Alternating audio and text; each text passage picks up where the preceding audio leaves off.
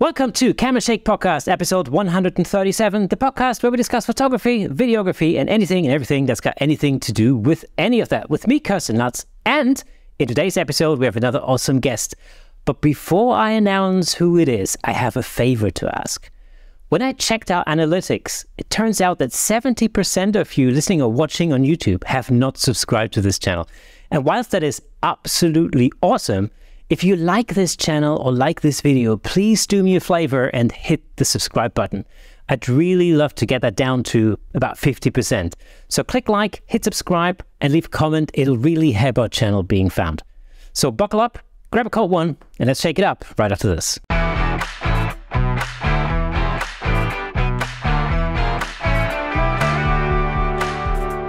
Before we get started, let me just say a quick thank you to our sponsor, DVE Store. DVE Store's mission is to help you create better video and provide you with the tools necessary to explore your creativity. If you have any digital video equipment needs, whether that's camera equipment, audio gear, or lighting, and much more, you can check them out at dvestore.com. Thanks to DVE Store for the high-def video. You'll find the link in the description, of course. That being said, let's get right into it. Now, today's guest is none other than all the way from Sweden, the Scottish expert, headshot and portrait photographer. Give it up for Sean Lewthwaite. Sean, man, how are you? I'm not too bad. Yourself? I'm good. How are things, man? How have you been? It's been a while since you've been on the show. It has been a while. I think it is just about over a year and a half. Things have this year sort of taken off quite nicely. Their work's coming in normally January to February, and February is quite quiet. So it is quite nice that people are starting to come back so soon after Christmas. But, you know, actors have to have work and they have to have good headshots. So thankfully they've remembered me and come back to me. So that's good. So you're a headshot photographer, predominantly, or headshot and portrait photographer, I should say. Yes. And of course, you specialize in actors and artists. I do. Yeah. Is that very seasonal? When you mentioned that it usually quiets down a little bit after Christmas, or? Yeah, I think primarily here in Sweden. I think it might be the same in Austria as well. In the wintertime, especially in the summertime, for about 2 or 3 months, Stockholm just closes. I think with wintertime, people like to have their winter holidays, so they're basically not in Stockholm at all. And obviously with Christmas being an expensive hobby, people aren't that flush with cash. So I don't know what's changed now, but I'm happy that people are coming back to me. And yeah, it's good. I mean, this time last year I didn't have any until like middle of February. So for me, it's a good start. And like within the first week, I had three clients. So I'm happy with that. Wow. Do you think it slows down because it gets really cold? Like, how cold is it where you are at the moment? A couple of weeks back, it was minus 25. Whoa. But it seems to be the colder it is, the less cold it feels. I mean, the week before that, it was minus 5, but it was like a wet cold. In the UK, it's a wet cold. Over here, it's a dry cold. My first winter over here was in 2008, and I wore my kilt down watching the fireworks. And it was minus 25, and it really didn't feel like it. It didn't feel warm, but it didn't feel ice cold. If there was a wind in it, then it'd be a completely different story. So yeah. Is it because a kilt is made from, it's like wool, isn't it? It is wool, yeah. Yeah, I mean, I think it's, the one I have, it's like 13 yards of wool. So it is like, have you ever lifted like a heavy leather trench coat? It's quite heavy. It's probably like 5 or 6 kilos. It's a heavy bit of equipment. So, oh, you don't want to get that wet. No. I'm heavy enough as it is. Yeah, wool is a funny thing. Well, let's put it this way: it got cold in the UK as well. Although it's warmed up a little bit again, but before Christmas it was certainly quite freezing. And I made the mistake of wearing like a woolly type of coat on the Vespa, and whilst it felt super warm, like I was really nice and cozy in it, and I kind of thought, oh, I'll get on the Vespa, I'll just ride down to the superstore, no problem, it's just a couple of miles. But boy, man, the wind goes right through it. Ah, man, that wasn't cool. I've noticed that. I've got like a woolen type fleece, The inside's a fleece, but the outside's wool. But when you walk fast, the wind catches it. It's just like wind going through a sieve. It's just there's just no protection at all. Yeah, and that's a noticeable difference to leather, for example. You know, when they wear like a leather jacket or something on the bike, on the Vespa. Yeah, then it's like nothing gets through that. It's a total windbreaker. So yeah. Cool, man. So you're busy again. That's awesome. Because the last time we spoke was in the pandemic. Yeah, it was. Oh yeah. That was quite horrific. I mean, I think since then, I think we've had like two or three restrictions. You know, having to wear masks on public transport, wear masks in all public environments.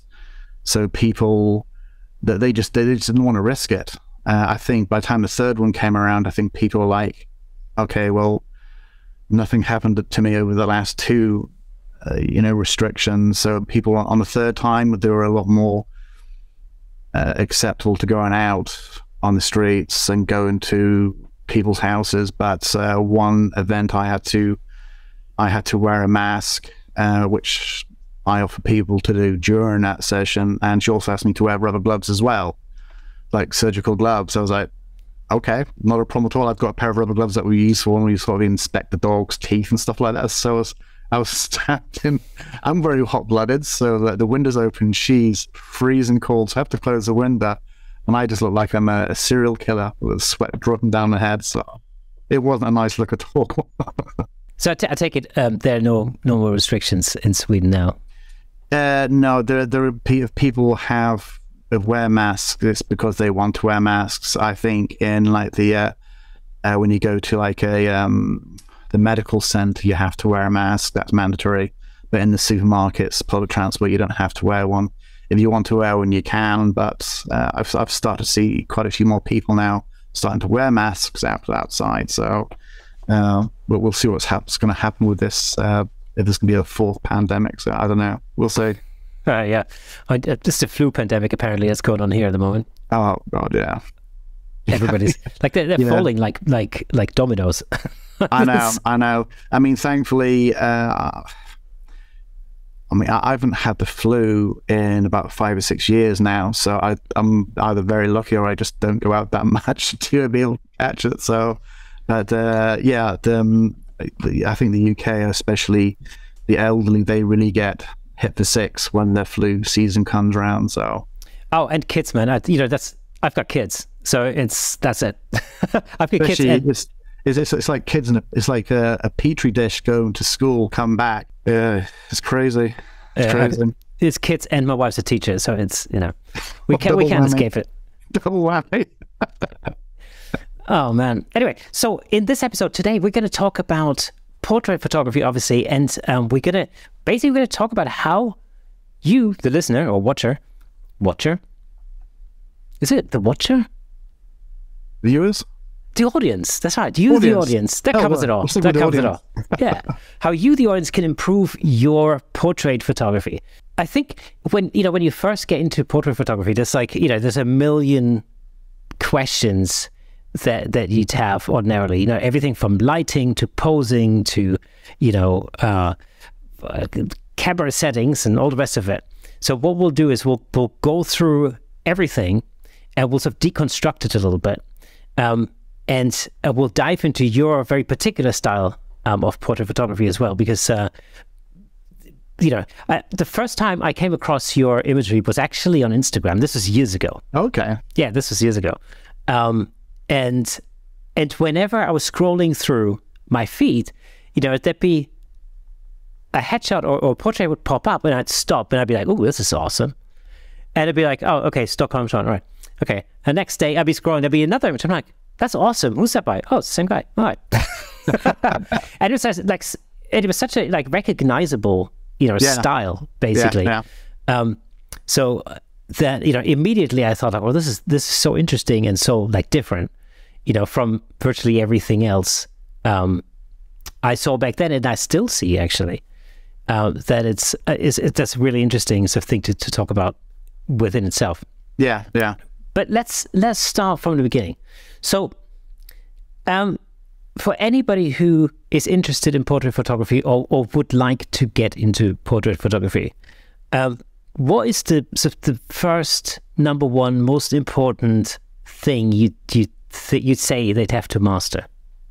I think, personally for myself, looking back on my progression, and I sort of, after watching YouTube tutorials from Peter Hurley, Jeff Rojas, etc., I started to focus on using one light, and I still use one light. So I use one light and use it very well. You can use either one light to get very dramatic light if it's from one side, or if it's straight on, then you get a bit more of a flat light. But since I like to have quite a cinematic feel to my portraits for the actors, I want their faces to have a bit of a 3D form on the screen. So lights and shadows, for me, create that perfect combination.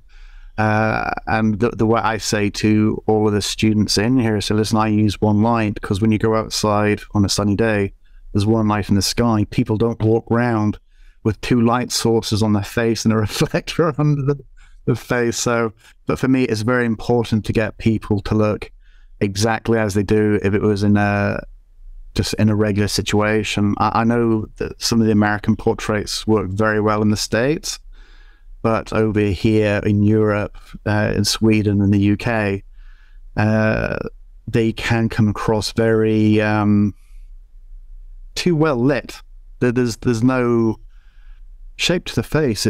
There's shape and contours, but it's just a bit, I don't know, I wouldn't want to say fake looking light. The light's very good, but it's just a bit, you see that type of shot all the time.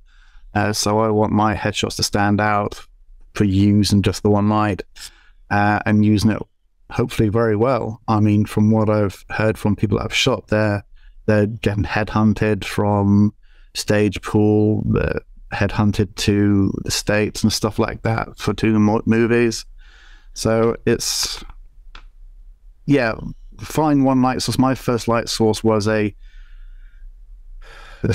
80 centimeter shoot through umbrella, a light stand that was barely hold the light up, and it was just one of those squiggly type daylight bulbs that you get. And I think it wasn't enough light to go through the shoot through, so the light had to be really close to the person's face. It worked for a certain amount of time, but then you have to progress, whether it's through strobe. I'm continually using now LED lamps. I don't use any strobe at all because the flash affects the pupil of the eye. It dilates the eye. So people that have got colored eyes, I want their eyes to show out by not the same big black pupils. So yeah, using one light source and using it well. There's two interesting things in what you just said. Well, there's many interesting things, but there's two things I want to pick out on. One is, first of all, using one light or starting with one light is always a great idea, because one of the things I think that can happen if you watch lots of YouTube tutorials and you watch a video about like 3-point lighting and fill light and hair lights and everything else, it's easy to get overwhelmed with that and to confuse to get confused with that. I see that actually. I've only recently noticed that in a group. It was like a camera club related group, and people were trying to teach themselves how to use studio lighting. And the thing there was that there were just too many lights going on at the same time, and nothing was very well controlled. And so it kind of brings it back to just starting with one light, learning how to use one light, and then expand from there. Once you can really use one light, and you really have control over it, and you know what you're doing, and you know what effect you're getting. If you then think, okay, I want to add an edge light, or whatever, or a fill, or whatever, that's fine. It is actually really easy then to build up on that. Absolutely. I mean, for me, I do only use the one light. I now have 2 LED lamps, but I only use the one of them. It's a Godot SL 60, I think it is. And I've got a 90 centimeter parabolic softbox. So that now actually allows me to really focus a light. I can feather with it, so I can get full on light. And so for that, as you said, use the one light, master it completely, so you don't have to think about it. Once you've done that, then you can introduce a second light source, whether that be through a silver-sided reflector, or, as you said, like a rim light often at the back. But yeah, one light.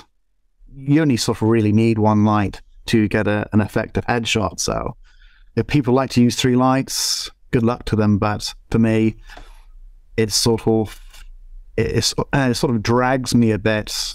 I haven't used 3 lights. I've used 2. That was a bit cumbersome to get exactly how I want. So yeah, for me, I'm more than happy just to stick with the one light. So. And the other thing you mentioned, and I thought was a really awesome tip, is you said when you look around, you see a lot of American style headshots that are usually 3 light kind of scenarios. Then looking at a one light type of headshot makes that one stick out from the crowd. And surely that's a really good thing to just differentiate your own work a little bit. I think so. There's obviously plenty of groups on Instagram and Facebook that you can join. There is some very influential photographers coming out of the States, and their work is absolutely amazing.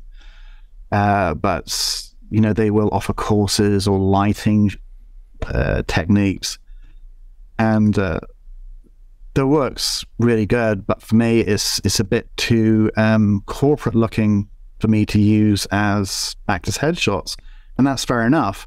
But if you take out of a group, take the first 10, 15 photographs, they'll all be taken by 10 or 15 different people, yet they all look very, very similar. And whether the lighting is good, that work doesn't really stand out from the person next to him. And again, that there is a place for that type of light, and I like it. It's just not my cup of tea. I like to have shadows. I like to have depth. So and personality. I think that's the other thing. Yeah. I mean, because you said a few years back you were looking through Instagram, you saw a portrait, like it. Who was it? Stockholm Sean. The next day, oh, fantastic. So you do get a bit of a style that is recognizable when people do scroll through their feed. For good or for bad, it is recognizable. So yeah, the some of the headshots that actors do use of mine, some of them actually do work in casting agencies, and they'll get CVs in from actors, and it'll be the same thing. They'll have a page, a CV, what they've done, then it'll be the picture, and without even looking at who the photographer is, they'll recognize it as one of my photographs. And it's good. It's good because people are actually managing to find work from the work that I give them. So I'm more than happy to stick with the one light and create what I create. So I'm obviously doing something right. Oh, absolutely. And as you were saying, there's a difference between corporate headshots and headshots for actors. Yeah, absolutely. Yeah. I think the one thing that I have found is there's some absolutely amazing portrait photographers in Stockholm, especially the UK. There's some amazing ones in the UK.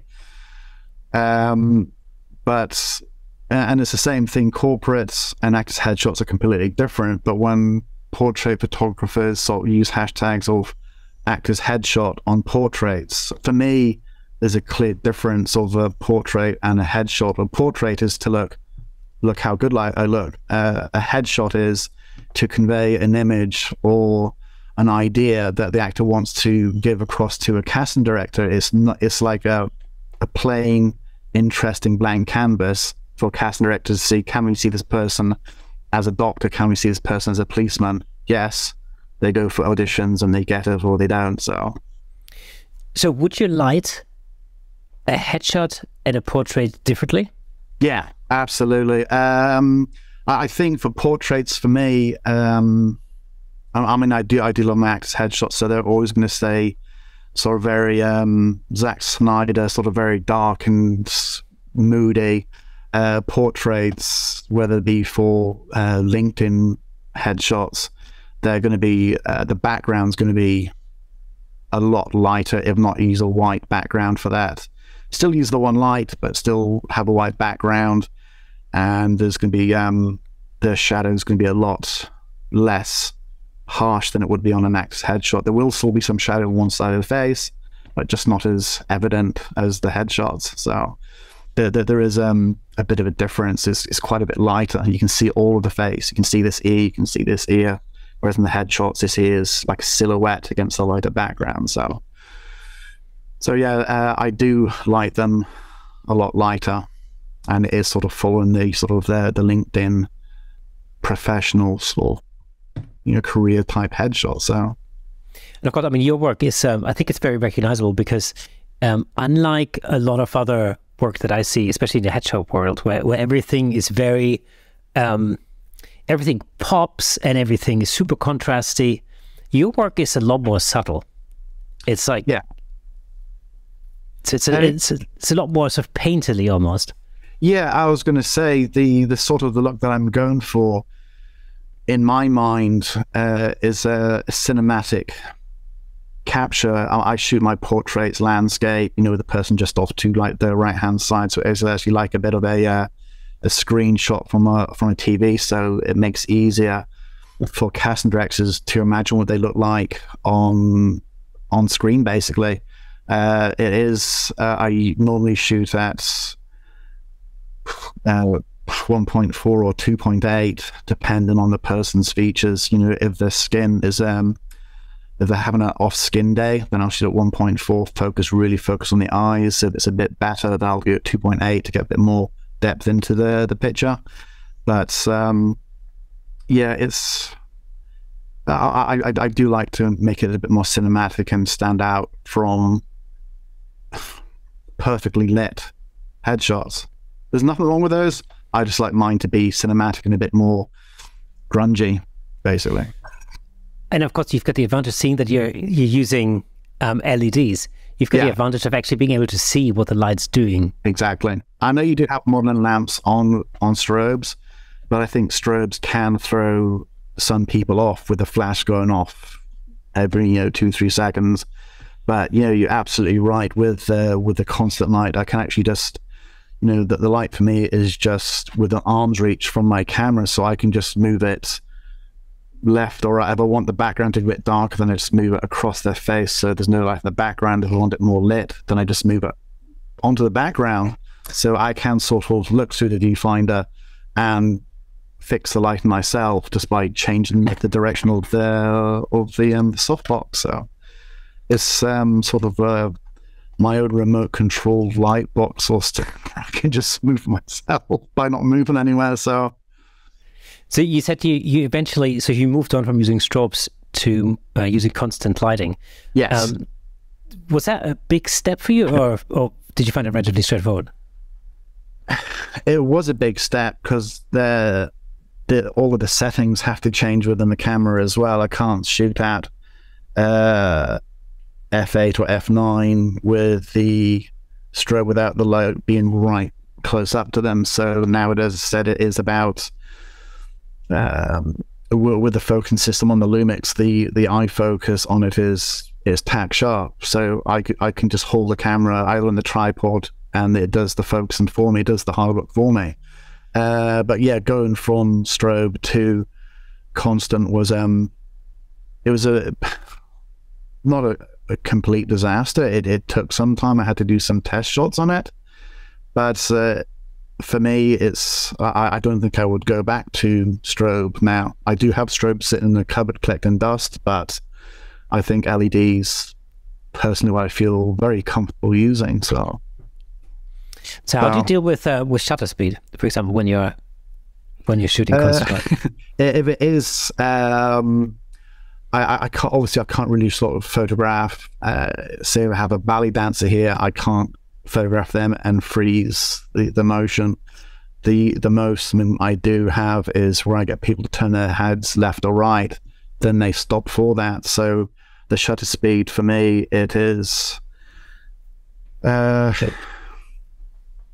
Yeah, I mean, that's I'm shooting at 1.8, 1.4, 2.8. So the shutter speed isn't really that fast. And I found if I go above 125th of a second, especially if I'm doing filming slates for actors, you do get that flicker from the light. So it's no higher than 125th of a second, which is still quite fast, but I can't capture fast moving people if they want to juggle or anything like that. So, but of course, if somebody's sitting for you, for example, there's really no need to go any faster. There's really not. Now, it's the same with having there's a whole thing with the Nikon 24-70. I'm not sure if it has stabilization built in just now. The old camera that I had, that had it built in, but it's on a tripod anyway. So I just had it turned off. There's no point to have it on if it's on a tripod. So yeah, see, my 24-70 is a Nikon, and that's old. It doesn't even have any stabilization. And I've never needed it. No, I've never even needed it outside. So I'm not too sure what people actually need to have stabilization for to be able to get that. But obviously, some people need it. I don't. My people don't move around that much. Yeah, I use also quite an old 70-200. Right. Which has stabilization built in, but I turn it off most of the time. Yeah. My old Tamron, the first generation 70-200, that didn't have it built in. But again, it was on a tripod, so it doesn't need. So so my old Nikon 70-200, well, the Tamron 70-200, it was a very good lens. I used to use it a lot for wedding ceremonies, and that worked very well. There's obviously the newer version of it, which is obviously a lot better, but I've never used the stabilization control on any of the lenses that do have it. It's counterproductive when it is on a tripod because the lens actually does shake with it stopping it. So I always just turn it off now. So now we talk about lenses and focal lengths. What's your go-to focal length when you're shooting your portraits or headshots? Well, or do you vary? I do vary sometimes. I can get a full body shot in the living room where I shoot, but I do have to sort of sit on the back of the sofa. It works. Could it be better? Could it be a longer living room? Absolutely. But I sort of tendency to go to from 50 to 35 millimeters on that. I do want at some point to get a prime 35 for the Lumix, but I do have a 2 50s for the Lumix, the 1.8 and the 1.4. The 1.4 is very good, but it's very heavy. So that's the one that primarily stands on the tripod. It's a heavy camera and a heavy lens to carry around all day. So when I'm outside, it's at 1.8. It's a bit like a nifty 50, like the Canon normal nifty 50. It's light and it's good. It really does work well. So yeah, I mean, so it's 35 and 50 millimeters. I shoot a lot with an 85 1.8, right? Which is actually, it's an awesome lens. It really is tech sharp. The Nikon one, yeah, the Nikon one, yeah. I've got one as well. I couldn't believe how sharp it was. It's incredibly sharp. Yeah, and and 1.8 is, typically that's really all I need. I very rarely shoot headshots that shallow, by the way. Yeah, I'm probably more closer to 5.6, I guess. Okay. 4.5, 5.6, something like that. And that gives me, it's not super shallow, but it's just kind of shallow enough that the fall off starts with the ears. Yeah. So you can kind of see the ears falling off. Yeah, exactly. And that's, so rather than having super sharp eyes and then an out of focus tip of the nose. I have noticed that sometimes on mine, and I'm like, okay, that could be a better. I mean, that's sometimes when I do go to f2, f2.8, just to get the eyes and the nose bit in focus. But especially if the person's face is at an angle, then I will just shoot at 1.8, because as long as the eye that's closest to the camera is sharp, this one back here doesn't really matter. So it would look strange if I focus on this eye here and this eye was out of focus. So I always focus on eyes close to the camera. But for when it is just straight on headshots, it will be f2, f2.8. So I do get the nose. I don't want a blurry nose. No one wants a blurry nose in a headshot. So I very recently switched to a Nikon mirrorless, and with eye detection. And I'm telling you, man, it's like, it's a divine game changer. I know, total game changer. It's like a divine invention. You know? It's such a difference. Because I always used to say, like, well, I don't have a problem getting sharp eyes. I mean, it's no, you know. No. I move the box over the eye, it's easy. You don't know problem. That's what I was thought. But it makes such a difference. You know, one major difference for me is that I can come away from behind the camera. Yeah. Because I've got the camera on the tripod, and I can literally get away from the viewfinder and rely on the camera to hit the eye, which is phenomenal.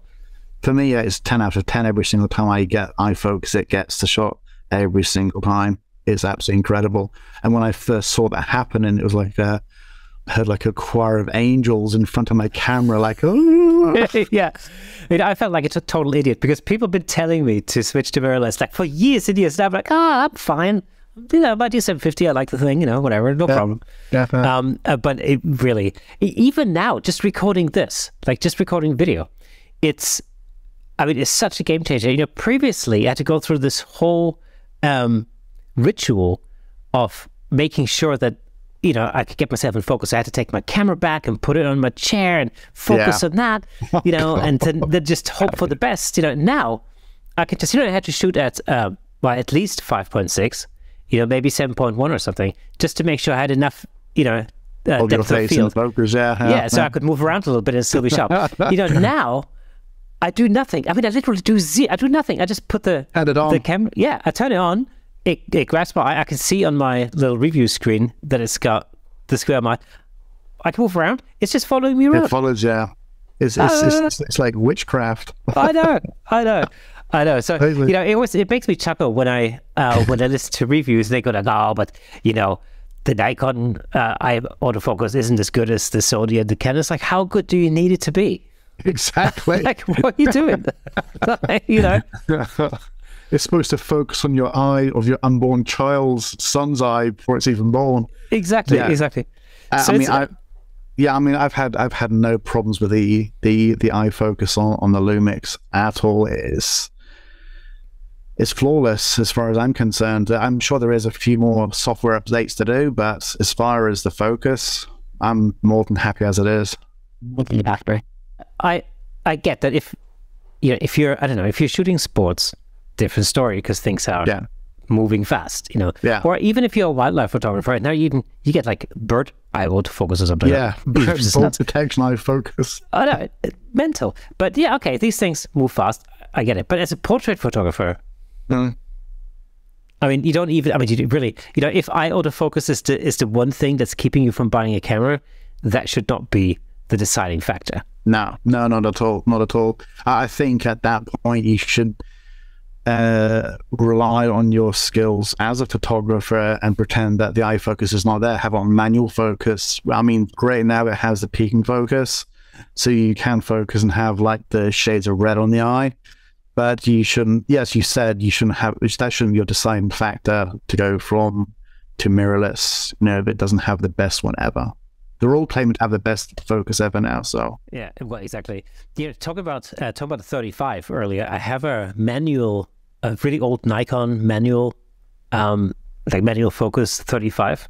Yeah, and it's actually like a relief shooting with that because you completely forget about all the technical aids. It slows things down. Oh, in a good way. Absolutely. It slows things down. You don't have to worry about autofocus, and it's weirdly freeing, you know? Yeah. That's what I find. Yeah, no, absolutely. I mean, I think my very first camera was a Fuji Finepix 5700, like a bridge camera. Comparison now is like me get out of a Christmas cracker. It was good at the time, but it's not now. But I had my first digital camera was a Nikon D3000, so this is going quite back some time. But I actually used my dad's 50mm from 1981, and obviously there's no autofocus on that, so you actually have to manual focus it. Obviously, crop sensor, the image view is tiny, but when you nailed a shot outside doing street photography, it was fantastic. But now you can get this here. I can hold my Lumix camera point at someone, turn my head, and it will get the focus. It will focus the eye, and it'll be fantastic. But have it using manual lenses on newer systems, it's very liberating. It's a very liberating experience to do. You know, you are forced to slow down. Sometimes I will put my back view of my camera, I'll flip it over, so I will just be, in all intents and purposes, a film camera, so I actually don't see what I've shot until I actually download the pictures. So then again, it makes you sort of slow down and think about what you're shooting, even if it is just a portrait. It's just too easy just to press your finger down on continuous mode and just shoot off 50 shots and hope one is good. Whereas you just take your time and breathe, the results are so much better. So yeah, and slowing down is, I think it's really quite important, especially when, you know, for me anyway, is like when I have, you know, when I shoot a number of clients, you know, in a week or something, I always find that although I've changed the way that I work, and I'm not really working against the clock anymore, right? I still feel like I can't really slow down. You know, I have to get as much done in as little time as possible. It's just a normal pressure of the job, I guess. You know, but then sometimes putting yourself in a position where you can actually just take a step back, you know, slow down and actually just enjoy taking pictures. Enjoy the process. Yeah. Enjoy the process. I mean, for me, my sessions, they do last anywhere from 2 to 3 hours. I don't stress people. If people call me and say, I'm going to be late, I'm like, so? You're the only person I'm going to shoot today, so don't stress it. Because if they come here stressed before you can get in the door, I'm going to have to spend time de-stressing them, you know, either dog therapy or, you know, having a coffee or sitting down until I actually see that stress just fall off the shoulders. I don't really want to start shooting someone who's stressed out before they even get here. It's no fun. The images look terrible, regardless of one light or not. So yeah, I think people should just slow down quite a bit. How do you normally start your session? Do you do something to relax your subject to start with, or? Yeah, I mean, for the studio setup I have, it is a I think it's 2.5 meter wide backdrop. I use the reverse side of the backdrop because it's a lot more interesting than the actual hand painted side. So it's like a natural Hessian type potato sack color. Obviously shot at 1.4, that just goes nice and blurred out. It looks hand painted, but it's not. But anyway, so everything's set up. So they'll come in, take the shoes off, because that's what people do in Sweden. They take the shoes off when they come in the house. I'll make them coffee, give them some water. We'll go through, we'll sit down. I'll say, make yourself at home. They'll sit down.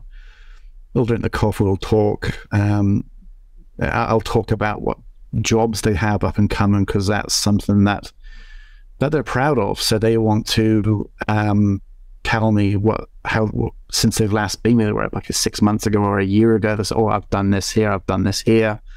So I will spend about 45 minutes just talking to them, you know, about the weather, you know, COVID or wherever it is, whatever topics on at the news at the moment, I'll talk about it.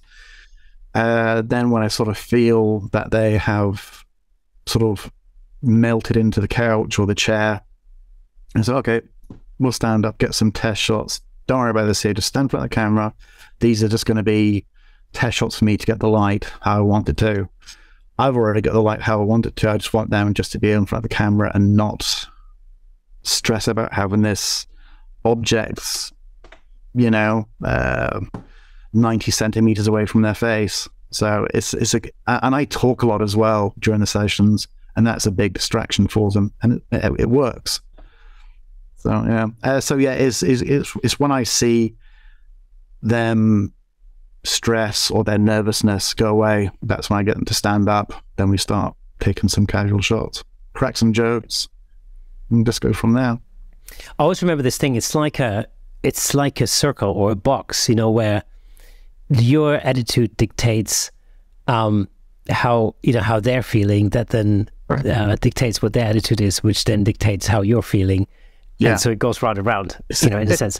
It is. It's like cat and mouse type. Yeah. If I'm stressed, they're stressed. Oh, I see them getting stressed. I get more stressed because they're stressed, and they're getting stressed because I'm getting more stressed.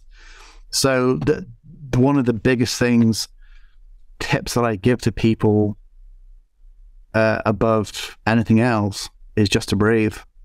Just breathe naturally. And when I see them breathing normally, not holding their breath between shots, which you can notice people holding their breath, once I see them breathing naturally and slowly, that's when it starts to get the good headshots that come out, the ones that I post on Instagram or Facebook. That's when they start to relax and enjoy themselves. So since you're shooting with constant light, yes, the subject or the client is not necessarily aware when you're taking a shot. Exactly. Do you think that's an advantage? Yeah, I'll sort of mainly focus on headshots, but I will sort of provide them with all of the good shots from the session. So I shoot 70, 80, 90 shots, and 50 of those are really good. I'll give them all 50 photographs. I have no need to sit on 45 photographs when they're only going to get 3. It makes no sense. And the more photographs they have, the more chance for them using them and more chance of me being seen by other people. But yeah, as far as continuous going, I will sometimes I'll put the camera on silent mode. So I'll have my hand on the shutter, talk to them. So they'll be talking with their hands, doing expressive stuff. So I'll be like, when I sort of see them going to raise their hands to saying I had this massive burger, I'll take that picture of them doing this type of face, and I'll give that as a picture, as like a behind the scenes type shot, as an additional shot to show a non-headshot type photograph. So it's showing their face in a very relaxed way. You can't really get people to look surprised. Look surprised, it just looks fake. So I'll say something stupid. I have to get them to laugh. Then you get the whole sort of bane in the head. So when I get those type of shots, it will be on silent mode. So I'll just press away. Once I feel I've got enough, I'll turn it back on. Then I'll start shooting where they can actually hear the digital shutter. So people like to have a sound so they can actually prepare themselves for the next shot. But biggest advice is just to get them to breathe naturally. Yeah, because that can be an advantage or disadvantage depending on how you look at it. I always find that, you know, when I'm shooting a professional model, the flash from the strobe or even the beep from the light or the shutter, some kind of reference. Just it's actually, it works well because they just know when to switch to the next pose. Exactly. And unless you're like very definitively directing the shoot, you could just literally just go click. They move to a different pose, click, another pose, click, another pose, which is great. It's a great time saver. And when you work with somebody who really knows what they're doing, you can get a lot of really awesome stuff out of it. Yeah. You're kind of letting the model dictate the shoot a little bit, of course. Absolutely, But certainly, I find that in the beginning, for the first 10 minutes, 15 minutes or whatever, that's always a good sort of thing. And then I like to kind of sort of two-mind creativity there, because for me, I can see what the person does, and that very often sparks off additional ideas in my head when I see them, break into some pose. I kind of go, oh, that's actually very cool. I didn't know you could do that with that arm, but let's use that. I'm always doing that. It works quite well. Well. But I mean, the first time I actually did work with a professional model, it was someone that I asked because she was half Swedish, half Norwegian, very blonde hair, very blue eyes, very pale skin. She was going somewhere on assignment, so she came here about 8 o'clock in the morning, and it was like 40 minutes, and it was pretty much click, a keeper, click, keeper, click, keeper. So it was like, out of that time, it was like 70 shots, and every single shot was a keeper. And I was like, and things that I don't want everyone to be like that, because then that's no challenge for me as a headshot photographer. There's just no skill in that. You might as well just get your own mobile phone and just click away yourself. But I did a shoot some time ago with a professional model, but she was actually a drummer, right? So that's one thing. We connected because I don't know, before we started the shoot, we were just talking, and she said, "Oh, I studied drums. I'm actually a drummer in a band." And I'm like, "Oh, that's really awesome." I studied guitar, so we immediately had a conversation going. Yeah. And the funny thing was, and she had kids approximately the same age as my kids, And so the whole shoot was like she running through all sorts of different poses whilst we were having this conversation about drumming and kids. so it's totally weird, you know. I think I wish I'd filmed any sort of, you know, behind the scenes footage or something. It was a hilarious exchange. But the results are really good. But she just knew what poses look good under those lighting conditions, you know, for her. Yeah, exactly. And so, like, she was super professional in that respect, which was awesome. No, it's really good. One of the things I sort of do ask people when they do come here, and I sort of said, do you take selfies a lot? And they're like, no. I was like, great. That way they're not going to be stuck in a certain pose of doing like the whole lip pipe thing. So from that point of view, I know how much I have to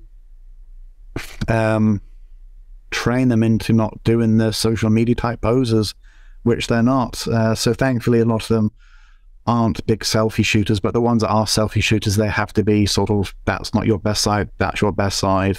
So yeah, but when people know their angles, it makes life so much easier. So much easier. Do you think has that become, or has that increasingly become an issue? Do you think the social media selfie generation? I think it has. Again, thankfully, I mean, a lot of the people I shoot are student actors and working actors, professional actors. So a lot of them do have their TikTok pages. A lot of them do like to do behind the scenes on set. So they do have a perceived image of, you know, holding the camera way up high, so they're looking into it. And that's not how headshots are. And that's another thing as well I found as well, is it can have quite big effects. Because when I sort of take pictures of people that do have social media and they do take selfies, the face that they do is very similar to the ones they take themselves. And that's not what I want to do. That's not what casting directors want to see. They see that every day on Instagram or TikTok. So it is a case of training them not to do that in a short period of time. So, and also, I mean, it's going to be clear that's not why they come to you now either, because, you know, if that was the case, then they might as well just take their own headshot. Yeah, but what the thing as well is we're talking about focal length. That's going to veer off very quickly, but I'm not sure what focal length it is on most mobile phones at 27mm or something like that. It's quite wide. So when people take selfies of themselves with their mobile phones on the underground, then I take a picture with an 85mm. They're like, that's not me. I said, that's how you look. I'm sorry, but your mobile phone lens is a super wide angle lens. I think they sort of say is that the fit between 50 and 85mm is what the human eye sees, not 27mm. So people are a bit shocked when they actually see themselves for the first time of actually how they should look. So yeah, so it's a bit of a shock for people. Exactly, and of course the choice of focal length for me is very much dictated not only by somebody's facial shape, for example, but it's also, you know, I use it as a psychological icebreaker in a way, because what I tend to do is I tend to start the session off, in most cases, not always, but I usually start off with a 70-200. Right. And the reason I do that is because I'm further away from the subject. Yeah. So if I don't know the client, we've never met before. Of course, we've had a chat when they come in, and you know, but because the whole experience of lights flashing, in my case, I shoot with strobes. You know, this whole thing of having like reflectors there, and you know, softbox and lights going off left, right, and center, and you know, having a big lens in their face. What I tend to do is by starting with a 70-200, I'm actually further away from them. Yeah. So as the session progresses, I'll eventually switch to the 85, where by default I'm much closer in their face. Yeah. But by that point, we've already gotten to know each other to a degree where that's cool. You know, we've already built up the trust, and they're fine. Space can get closer. Exactly. Yeah. Exactly. And the funny thing is, you know, when it comes to the image selection at the end, I can guarantee you that 4 out of 5 images that they pick are going to be shot with the 85. Yeah, absolutely. Every time. Yeah. Now, you know, it's that's actually quite funny to say it, because I used to shoot with a 70-200. I could shoot in here with a 70-200, but always at 70 millimeter. So there was quite a bit of a distance. But then when I started to shoot with a, when I did get 85 millimeter, I mean, the focal range from that is it's about a meter or something with the 85 millimeter, the Nikon. It's not that close, but you're still a lot closer than you are with a 70-200. And since there's not that really big bit of glass in front of you, you do sort of become closer. Now I'm shooting with a 50 millimeter. So I want someone to turn their shoulder. I can just pretty much reach out and just tag their shoulder in which direction I want. So it's that close. So the other thing, of course, that kind of sort of dictates which focal length you use sometimes is just simply your shooting space. Yeah, exactly. You know, if you're in a small room, you might not be able to use a 70-200. No. I have the advantage here that my space is relatively long. Yeah. So it's actually it's 3 rooms, technically speaking. So there's an extension behind me, which is my shooting space. Then there's the space where I'm sitting in now, which is basically my editing office space.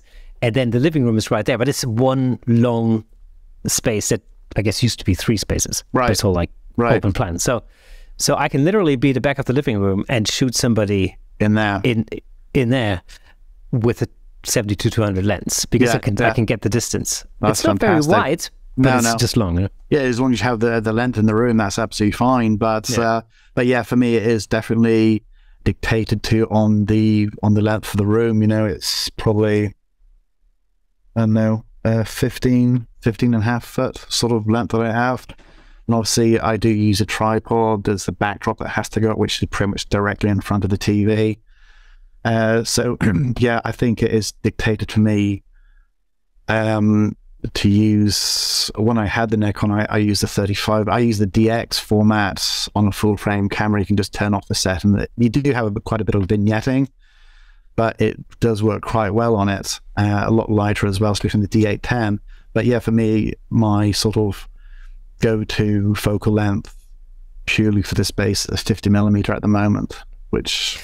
Oh, I think it was you who told me last time to try out the 35 mil the DX on an FX body, and I did do that, and it was awesome. It was like a brand new lens for me. I didn't use that much on the DX because it's more like a 52 on a crop sensor. When you have it on the thing, it is like a full-blown 35 millimeter. It's not the best, but it does work. It's great for street photography. Oh, and the vignetting is actually really quite interesting because you can totally make that work artistically. Absolutely.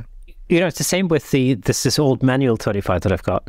That has some vignetting going on there. It's noticeable. It's not as strong as using a 35DX, but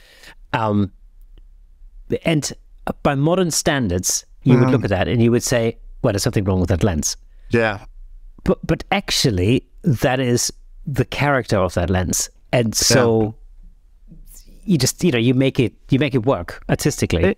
I think as far as using all glass on digital cameras, it just adds something that new lenses can't provide. You have to start using filters to add ghosting or vignetting and stuff like that. So I think there is a definite charm to using manual focus lens on new cameras. So, you know, just because I don't use shoot film anymore, it can still be used, especially the Nikon lenses. I think as far back as 79 right up to present. The F bayonet hasn't changed since. Apart from the mirrorless cameras now, I think they need an adapter. But yeah, when I used the 50 on the D3000, it was small. I did have to sort of, because that was more like a 75 millimeter on a DX format. So it was a case of I did have to sort of watch for stuff coming quite a bit in front of me, you know, pick a focal point for people to come up to, like a spot on the ground, then click it. Don't look at them once they've passed me, then just walk ahead so I don't get called by someone taking a picture. So. Just to clarify for all those Canon and Sony shooters and Panasonic shooters out there, when we talk about FX and DX, as far as the Nikon system is concerned, DX stands for the crop sensor system, and FX is the full 35 mil sensor. Full format. Well, I've forgotten the name of it. My brain has just gone bald. But so DX is the APS-C crop sensor. Exactly, it's a crop system. sensor.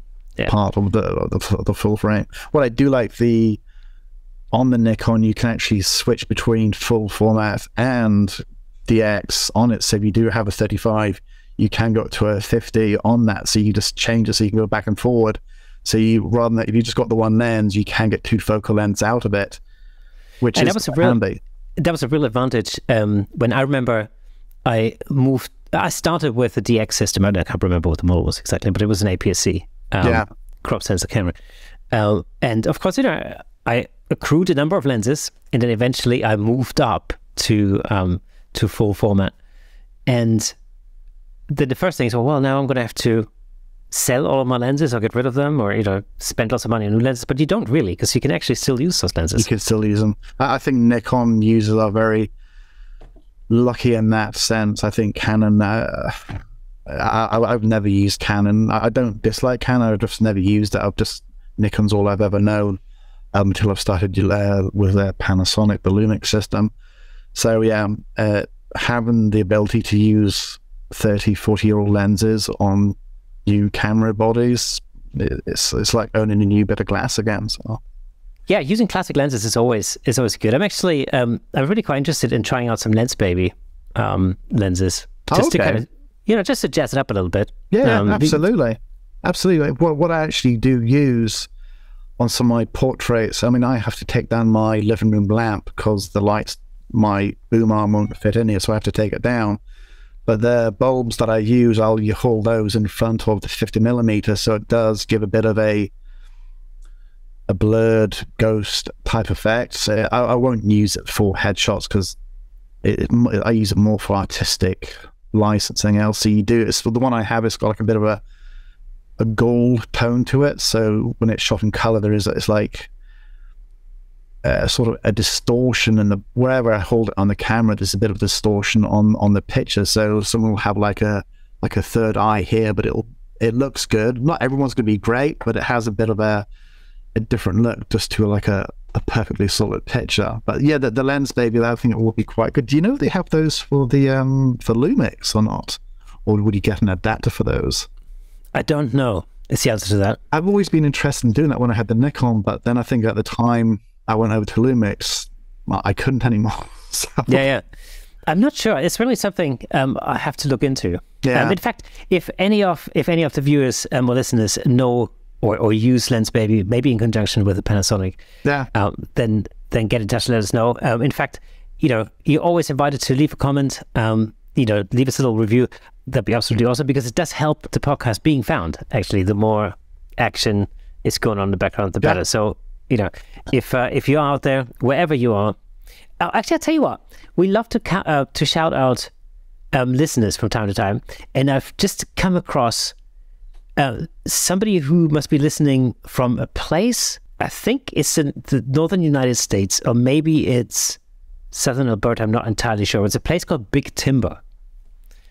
So if that's you listening in Big Timber, get in touch, because that's a funny name. It just jumped out at me. There's a little map on the audio version of the podcast. It's in the background, basically. It's a little map where I can see where people are listening from. And this is like in the broadest sense, by the way. This is probably within a 500-mile radius, I guess, or something. Yeah.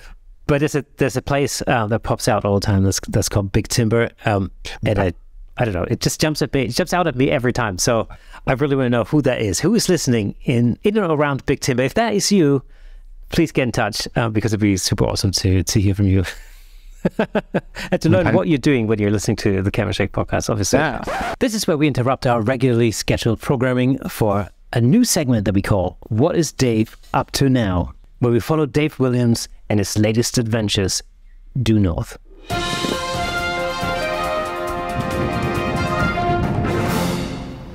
I hope you can see me, and I hope you can hear me, because the wind is crazy, so I've got my mouth covered and most of my face covered. But anyway, hi, Camera Shake podcast. I'm Dave Williams. I'm here in the Lofoten Islands in Norway. The island that I'm on is called Flagstadøya. This E10 that passes around behind me, all the way around this fjord, and then behind me in that direction we have Nusfjord. So I'm pretty far out to the west in the Lofoten Islands. And today we're going to talk about some tips for shooting the Northern Lights. Tip number one, which is where you are now, and that camera, is use a tripod. Oh, hello, starting to dance over there. Make sure you use a tripod because it's a long exposure. It's nighttime photography, so you're going to be shooting long exposures of at least a second. I've got a time lapse going on that camera, which is doing 1 second exposures, but if you want a good still photo of good few seconds is what you're going to need. Think about combining nighttime photography with waterfalls. The Northern Lights are moving, they dance across the sky, they move. The water in waterfalls moves. The longer the exposure, the smoother it's going to be. The faster the exposure, the more you're going to freeze that motion.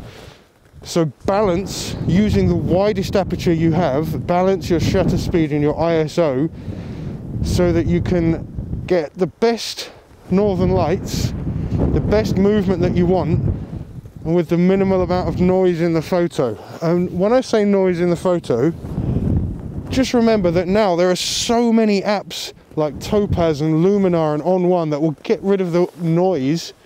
Oh, hello, we've got some arcs forming above us now as well. This is beautiful. They'll get rid of the noise that we don't want and help us tidy up our photo.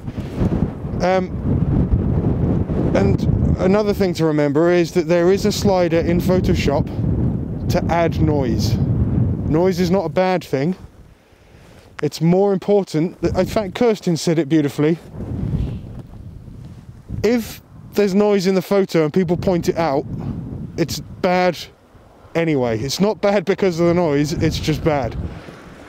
So anyway, thanks for having me again, Camera Shake Podcast. I'll catch up with you again in another episode from the Lofoten Islands in northern Norway, where there is a gale force 7 warning in effect, and it is negative and quite humid and therefore flipping freezing. I'm Dave Williams. Thank you very much. See you next time.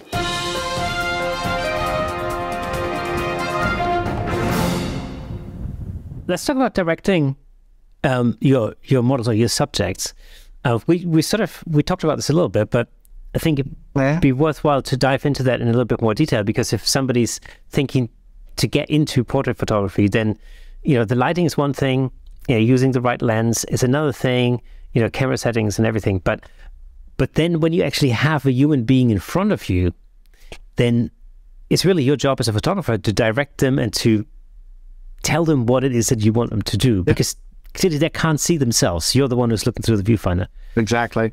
I used to use a lot of verbal communication for my sessions, and I think that there is no language barrier in Stockholm. English to a lot of Swedes is like a joint first language, not like a joint second language. It is a joint first language. They speak it just as well as most Brits do. But still, I found it a lot more efficient when I wanted people to turn their head left or right. I'll say, point your nose at my finger. When it stops, that's when I get them. That's when they stop their head. I want them to tilt their head. I'll say the index fingers on their forehead, the chins on their thumb, and I'll get them to tilt their head, whichever it is. So rather than listen to like turn your head 3.67 centimeters to the northwest, I just use hand directions to get them to turn their head, because everyone has got like a good and a better side of their face. A lot of people don't know that. A small tip that I get, or a hint that I get, is if they have their hair parted on this side of the head, that's the side that they favor. It's on this side, that's the side that they favor. So it's a case of, as soon as they stand up in front of the camera from having a coffee, I'll be looking at them, using the peripheral vision, saying, okay, they're parted on that side of the head. I'll get them to turn the body against the light, turn the head this way here, so the body's looking across the body. And it doesn't take too long to start getting good shots. I think some people get 10 shots before they start getting some good photographs. Some people get it within the first 5 shots, but it's all about reading people's body language are their shoulders held back? Are they crouched over? But one of the things that I do get them to do as far as standing, you think standing would be an easy thing for people to do, because considering they do it for most of the day, is if they don't have good posture, I get them to pretend they've got a hook on top of the head, and just imagine that hook going all the way down the spine, and just imagine it pulling them up, and that sort of pulls the shoulders back as well. So I do keep my direction short and swift, because I want them to sort of focus on something else other than the camera. And if they are not focused, if they're focused on the camera, they just go a bit, rabbit in the headlights. They just go blank. So I'll just get them to pretend that they're thinking about what they're going to have for this evening's dinner. So I'll just get them to say, well, I'm going to have chicken curry or whatever it is, into their head, so then they're focused on what they're going to have to eat rather than the camera. So it's putting their focus away from that. So talking about the language barrier, did you ever have anybody come to you and says like, "Oh, jag pratar inte älsk"? Is it what? Yeah.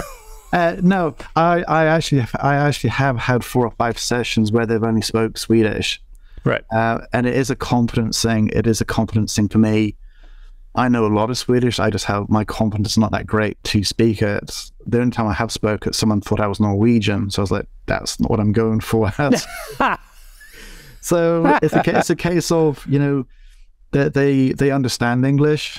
I understand Swedish, so they'll speak Swedish through the session. I'll speak English in the session, and as long as we can communicate and understand each other, it doesn't really matter. So there's about 4 or 5 sessions where I've had that. The first one was a bit scary, because it was like I was understanding out of 10 words, I was understanding 4 words, and then I was having to figure out what they were saying by the words that I did know. So yeah, language barrier is not an issue at all anymore, which is good. I found that when I went to music college in London, it was an international college, and I ended up playing in a band with 4 Swedish people, 3 Swedish backing singers and a Swedish drummer. Right. And it was awesome, I have to say. And I'm quite good with languages. I did pick up quite a bit relatively quickly, I guess. Yeah. But far from me being able to understand Swedish fluently or something. Yeah. I just picked up like certain things like "Jag vill ha en värme jag går till kylskåpet." I think something like that. Because that makes sense if you think about it. But and I remember going to a party. It was a Swedish party, and everyone was speaking Swedish. And the drummer in my band, a guy called Matthias, he comes up to me. He goes like, "Hey, man, what's up? Are you not enjoying yourself? You're not joining in?" It's like, "Well, everybody's speaking Swedish. I don't really have an idea." Yeah. I have no idea. He goes like, "Oh no, you're really good with languages. You'll pick it up." And then he left it. I'm like, "Oh wow, now I really have to pick it up." Oh shoot. Yeah. I thought it was going to be a lot. I think if I was going to make it a big deal, it was going to be a big deal for me. I said I do understand a lot more Swedish than I speak, but again, it's a confidence thing. But everyone, thankfully, in Stockholm does speak very good English. Some actually just sound like they're from Yorkshire, whatever it is. Absolutely. That's the one thing I found. It was incredible how great the accent was. Yeah. It's just amazing. As you know, because we've spoken about this before the show, my wife and I were planning on coming to Stockholm. Yeah. In May, I think is. But I'm so looking forward to it, I have to say, because the last time I've been in Sweden was in, oh my God, it was the late 90s. I think I did a tour in Gothenburg. So it's a long time ago. Right. So yeah. So I mean, for now, we're on about direction in the camera. I do use hand gestures 99% of the time. It saves time. It saves a lot of hassle. Like saying, "Turn your head left." No, not that left. Your left. So it does speed up time. It's another thing that people focus on something other than the camera. When they see my hand beside the camera, they sort of focus on the hands, so they're not continuously looking into the camera. And I don't want people to look into the camera all the time. It's only when I'm taking shots is when I'll get them to look into the camera. If they're not too comfortable, I'll just get them to look away. I'll count to 3 on 3, 1, 2, 3, into the camera, click, then they can, if they're really that nervous. But yeah, as far as if I want them to move their left shoulder, I'll say, listen, I've got a bit of string attached to your left shoulder. I'm going to pull that. When you see my hand stop, and that's when I want you to stop moving your shoulder. Because I can't sort of go around in front of the camera and sort of, you know, physically move people into the positions that I want to. So yeah, using hand gestures does speed things up a lot for me. Yeah, I find the same thing. I give them a little introductory talk, to start with, you know, about moving, you know, moving the head on 3 different axes and all the rest of it. Yeah, and that really does help, especially for headshots. Especially for headshots, because there is certain angles that people do look a lot better than other angles. You know, some people look great looking straight into the camera. Some people look a lot better just looking off at a certain angle. So, but yeah, and it's also interesting. It's interesting how, like, when you start with you know, giving directions, especially for people who are not used to being in front of the camera, like, you know, corporate headshot clients, for example, it's really interesting how quickly they tend to catch on, and within like 10 minutes, they literally do all the poses for you and they move the head without you having to say anything. And then I've noticed that. It's quite fascinating. I've actually had people that are shot like, last time I shot was like a year ago or a year and a half ago. They'll come in and they'll sort of stand how I got them to stand, you know, with a hook on their head. So they will remember stuff. And they say, I remember this from the last time I was here. I was like, great, this is going to go, it's going to go a lot quicker. If they pick up on stuff and remember stuff. I don't mind talking to people and refreshing them, but a lot of people do remember from the previous session what it's like and what they're expected to do. So let's talk a little bit about your portrait photography. I noticed here your portraits are very often use props quite a lot in your process. Yeah, I do, yeah. Especially guitar. That's one of the things I've noticed naturally. Yeah, I think the one person, she said she wanted to do a bit of a rock type portrait, and I said, yeah, sure. She had like a leather jacket and some sort of Danzig type t-shirt on, whatever it was. I can't remember what it was. That was a while ago. But yeah, there is props that I do use. I do like using chairs as props because if people aren't comfortable standing with portraits, then I'll get them to sit. You know, I used a hat the other night there, a ball hat, an all British ball hat. And again, I think it's sort of, if people aren't too sure what to do with their hands, you know, give them a prop, you know, get them to, I'll put like a bench for them to sort of lean against, put the hands on the bench, you know, sort of do the whole sort of hands on the table with the hands up on the chin. But yeah, props are good. It's another distraction for them. And especially if it's just for like an artistic portrait, then I think it adds another bit of dimension to it. So, yeah.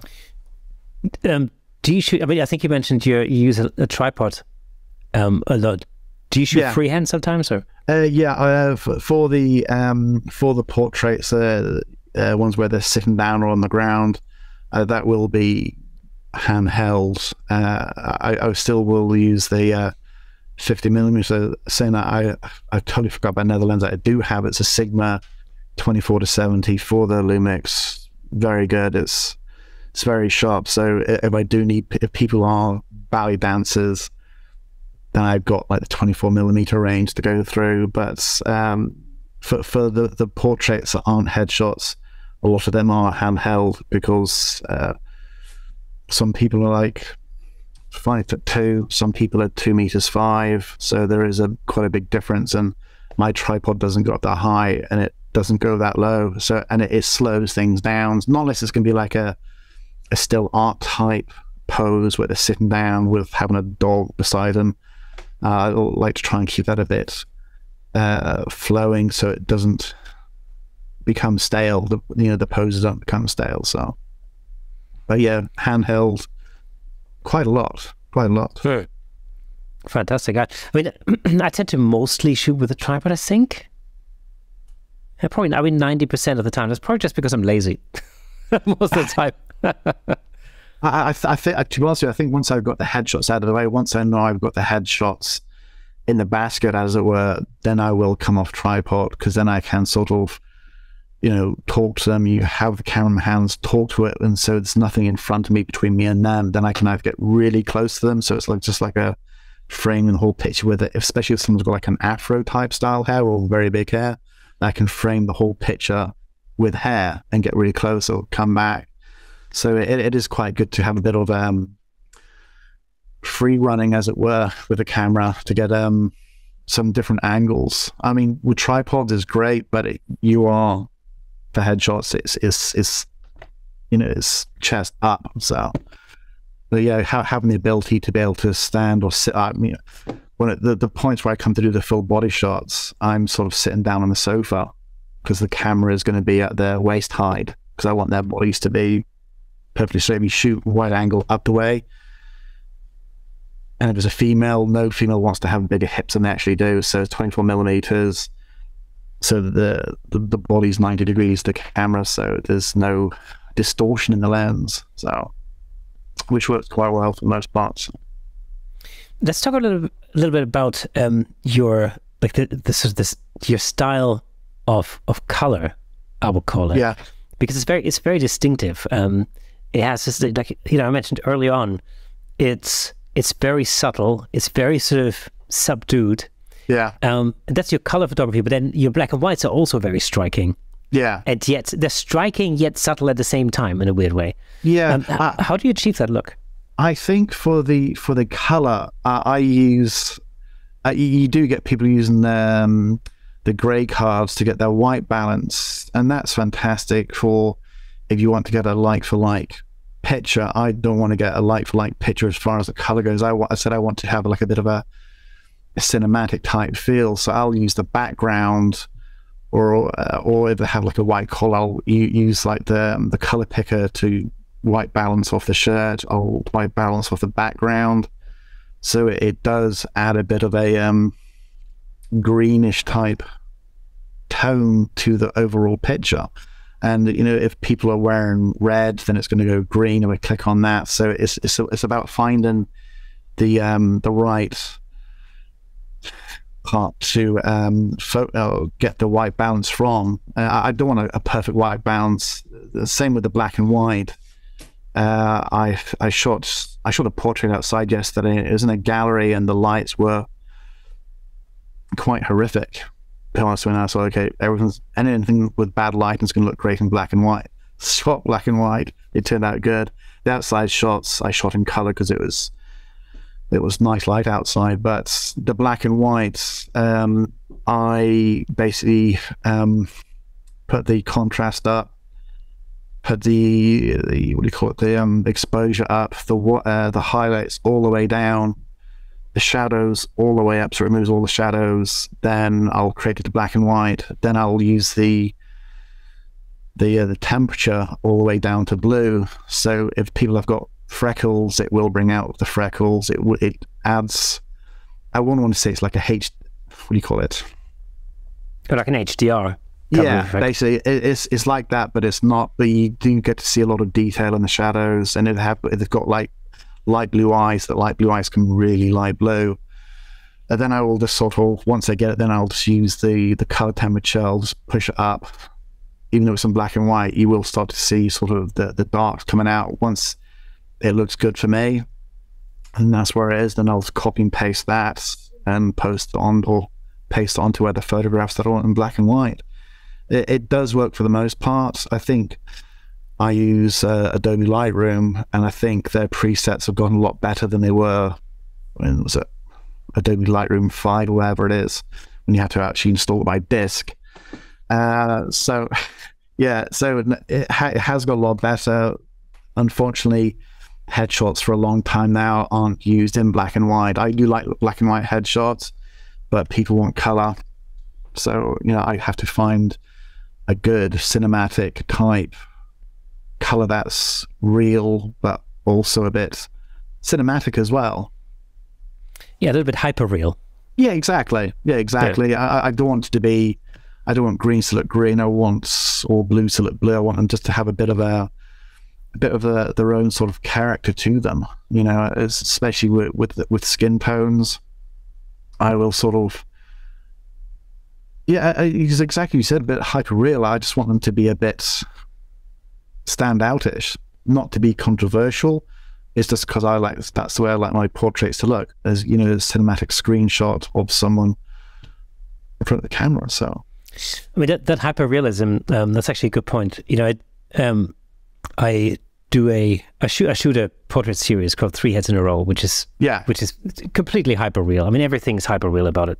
Yeah, everything from the focal length to because I want that distortion in there, to the posing, which is completely over the top, to the coloring, which is also hyper real. The way I start that out in terms of white balance is actually I set the white balance in camera to shade, to cloudy even. So so I set it to cloudy. And that gives me a really good base to work from when I then get the images into Lightroom. So it's not a massive difference between setting it to flash, for example. But it's just enough to just change everything, and it adds a warmth to the image, you know, right from the start. Exactly. And of course, you know, you can. I adjust it a little bit, you know, in Lightroom afterwards. Exactly. But it sets a great base. It's a good starting point. Yeah. I think I will spend again, if I shoot 70 headshots and there's like 25 headshots, some are half body, some are full body, some are seated. As long as the light doesn't change in its brightness, I'll focus on one picture, spend about, I don't know, 5-10 minutes getting the way I want it to look. Once I'll go off, make a copy, come back, look at it. If it still looks good, I'll copy those settings, select all, paste on it. There might be some that I'll have to change because someone's face might be full onto the camera or the light, some might be off, so I may have to work some on the shadow, but it's a very good base to pick a white balance, especially you said for like the hyper real type portraits. It's a good starting point to work from, and then you go from there. You know, it may change over the next year, but that's what photography is. It's learning. It's learning day by day. Yeah, it's learning and developing, because one thing I've noticed across that whole 3 Years in a Row series, which I've been shooting this for a good few years now, since before the pandemic. And on the face of it, when you look at the Instagram feed, it looks like they're all of the same. But actually, when you have a close look, you'll notice that there's a development in it. It started very warm, then I dialed the warmth back a little bit to the point where it wasn't warm enough. You know, and it's sort of like when I look through it, I can see that kind of development. You know, it's like over the course of like 6 months, my eyes have gotten used to something, or I got bored of something, an aspect in it. You know, and there's this bit blind to it. Yeah, exactly. Yeah, and there's also, like, you know, for instance, I shot a good example is I shot a series of Dave Williams in like polar gear, you know, with like an anorak with like, you know, parka type thing with a furry hat and an ice pick and all the rest of it. That just it's crying out for some cold light, because you have a guy basically dressed like an Arctic explorer, you know, with an ice pick, you know, so it just made sense to dial the warmth down a little bit and make it look a little bit wintry. Yeah, exactly. So absolutely. So that's, you know, that's the thing that it very often dictates the content. Sometimes dictates where the colors are going. The you know, the color temperature of it. Yeah, I mean, there's I have shot people with quite very dark olive skin. Then someone will come to me and they're pretty much like an albino. So then I actually have to, as you said, I have to reset. If I especially have 2 sessions one day and someone comes in and their skin tones are a lot lighter or a lot darker, then I will have to adjust on that to make allowances for it, even the warmth of the picture. If someone has got very old skin, they can look really, it's going to look too orange, and I don't want that. You know, I want them to look real, but with a twist of lemon on it. You know, basically just that unknown touch. I think you find that a lot. But in my experience, anyway, I found this. You know, since I moved to the UK, I find there's a greater variety of skin tones in Northern Europe, as in like the UK, for example, than there would be, for instance, in the south of Germany where I grew up. Yeah. Because there's some skin tones that are so white, almost like pasty white, that I don't remember ever seeing typically when I grew up in the south of Germany. So, you know, and it's not like. And then, of course, when you go further south towards Italy, you really notice how the skin tones darkens as you go from northern Italy to southern Italy, for example. And it's in no way like that in the south of Germany, but definitely,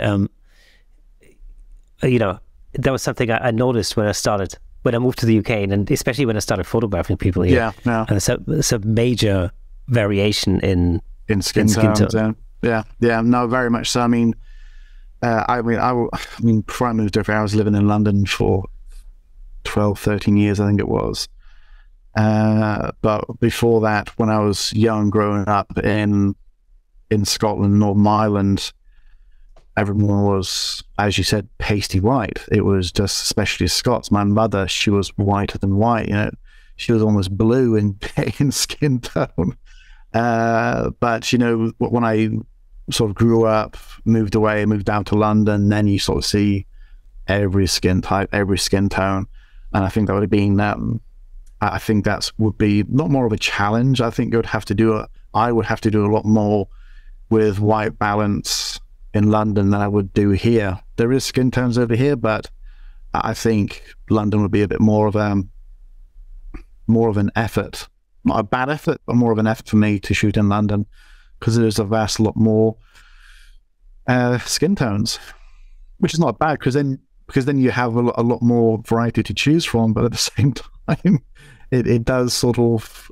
I would be struggling to keep up with the amount of time that I have to change. So I just recently had a discussion with my daughter about skin tones, because she got into drawing in a big way, and she loves drawing. She's very good at it. She loves pencil type drawing, and she recently got, well, for Christmas actually got an iPad with a with a pencil. iPad Pro, yeah. Well, she's doing it. It's not a Pro. It's an iPad. What's it called? iPad Air. With an Apple Pencil. Which works perfectly for her intents and purposes and for drawing stuff. But we were talking about. I think it started with eye colors and hair colors, and then we got on to different skin tones, and it was interesting, because I was trying to make her understand that when you sample different skin tones with a color picker, it doesn't really matter whether you talk about like really dark skin tones, like, you know, African skin tones or Asian skin tones or European skin tones or whatever. When you look at them on the color wheel, they're extremely close together. Yeah, you know, which is remarkable. Which is really remarkable, because to the eye, these skin tones look very different, but yet when you actually really analyze them, you notice how small a spectrum human skin tone actually is. And she wouldn't believe me, so we took a few photographs and we just color picked some of those, and then, you know, she could then actually firsthand see how close they are, which made me think, you know, it's really interesting how for some reason everybody keeps focusing on differences between people, when actually we're much closer. You know, than actually think, that many more similarities. It's very similar to this thing. I listened to one of the early astronauts. There's an interview. I know it was one of the last people on the moon. That's right. And I remember him saying, like, it's really interesting, you know, looking down to the Earth and realizing that you can't see any borders. Fantastic. You know? And once you live on this planet, you're so preoccupied with like different countries and, you know, and different languages and different cultures and everything else. But then once you go up into space, can't see any borders at all. So it's just one big thing. Exactly. That's actually quite good in a way of looking at it, the similarities between the two. So yeah, absolutely. It's good. Fantastic. Sean, it's been an absolute pleasure having you on the show again. It's always again. It's absolutely any time. I'm sure it won't be the last time. No. Hopefully. For sure, absolutely. There is so much information packed into this episode. It was an absolute pleasure talking to you about portraits and about your process. So, so for all of you listening, if you are listening to the audio version of this podcast, you'll be reminded that there's a fully fledged, fully colored, beautifully colored version over on YouTube. Of course, we've been talking about color, so go and check it out over on YouTube. And remember that if you are, if you are listening, if you have listened to this far and you haven't subscribed, then please do that. If you're listening on Apple Podcast, go down, give us a 5-star rating. That'd be awesome. And leave us a little comment, because again, that really helps the algorithm to find the podcast where people are looking for it. So that'd be super awesome. That being said, it's been an absolute pleasure, Sean. Thank you again. Thank you. And we shall see you again next Thursday.